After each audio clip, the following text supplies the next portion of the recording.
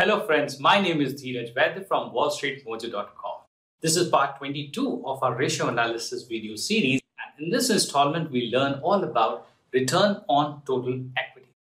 In simple terms, return on total equity is a profitability matrix that is used to compare the profits earned by the business to the value of its total shareholders' equity.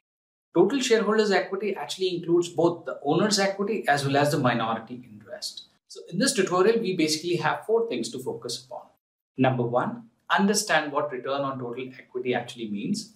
Number two, its formulas and calculations. Number three, calculate return on total equity of Colgate. And number four, its interpretations and its use.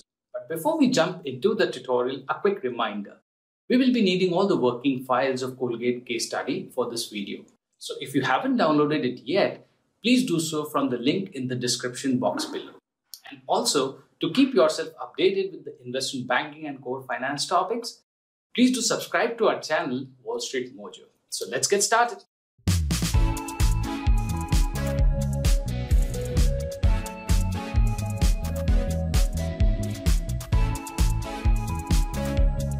What is return on total equity? Return on total equity is a part of the ratio analysis framework, and it comes under the operating profitability category. What we understand by return on total equity is that how much the company is generating in terms of net profit or net income on its total equity. So say for example, if the return on equity of a company is, let's say, 15%, what does that mean?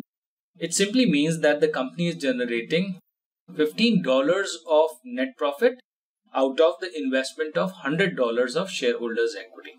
So 15% as ROE, or the return on total equity. Now, important thing to note here is that we are talking about the total equity and not the owner's equity. Okay, there's a difference between the two. We'll come to return on owner's equity in the next video, but here let me define what total equity could mean here. So what happens, when you are looking at a consolidated balance sheet, the shareholders' equity or the total shareholders' equity comprises of two types of equity.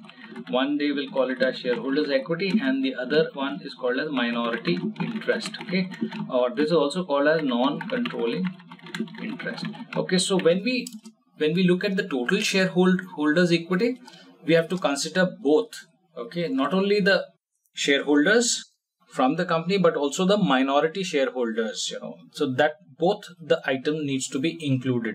We'll be doing this example in Colgate because Colgate does have this kind of a setup where they do have this non-controlling interest. So we'll look at, how it is calculated in that context. But let's say for example's sake, let's assume a very simple one. And here is the formula first.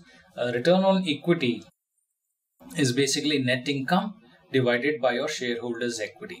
So here what the shareholders' equity would mean is we'll be taking the average of the shareholders' equity.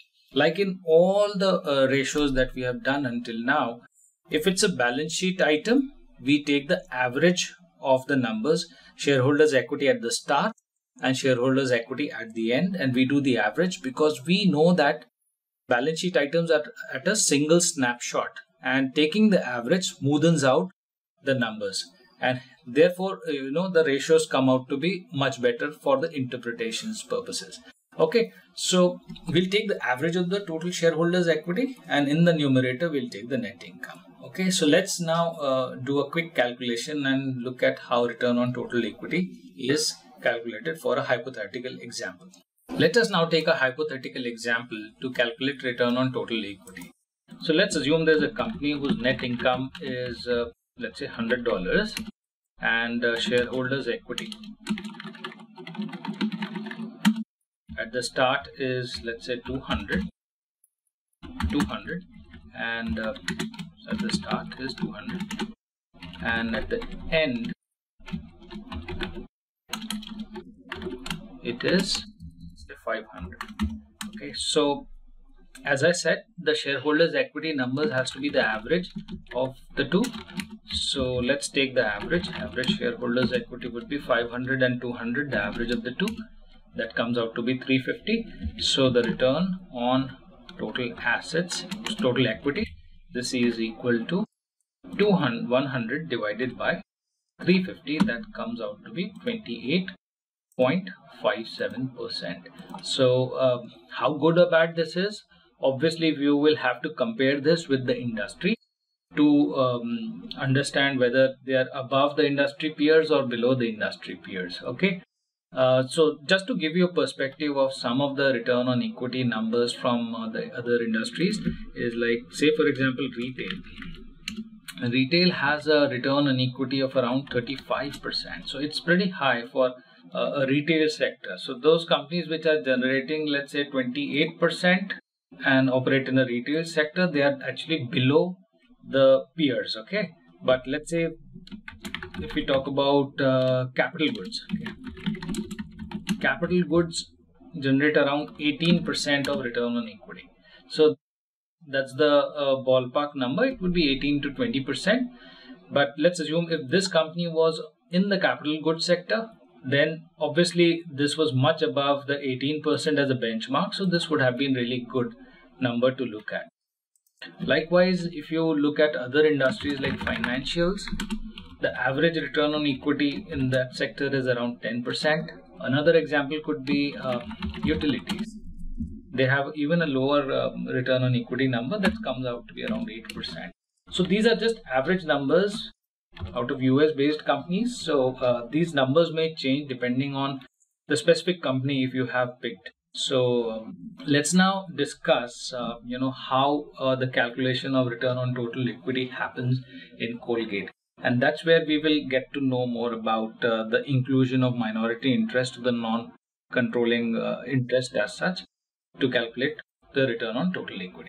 So here is the balance sheet of Colgate, and let's now scroll down where we will calculate the return on total equity. This is row number 130.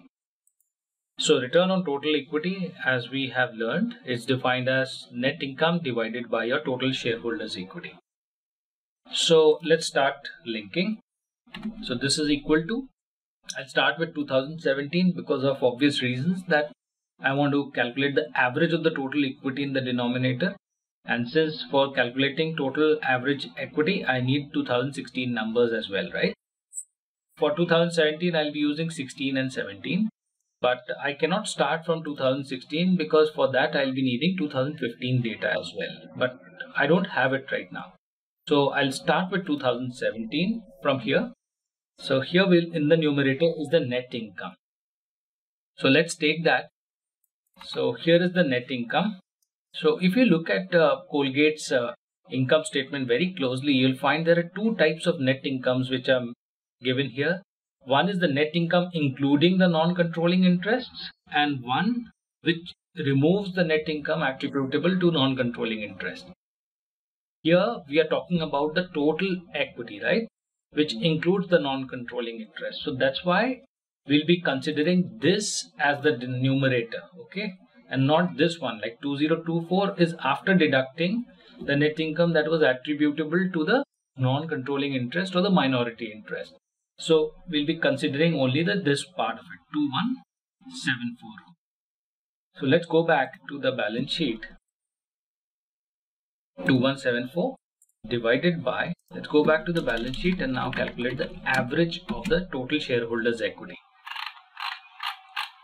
So here is the average total shareholders equity. Now look at the shareholders equity as well closely, okay. Row number 44 and row number 46. Row number 46 includes the non-controlling interests, okay. So we want to include the non-controlling interest, right?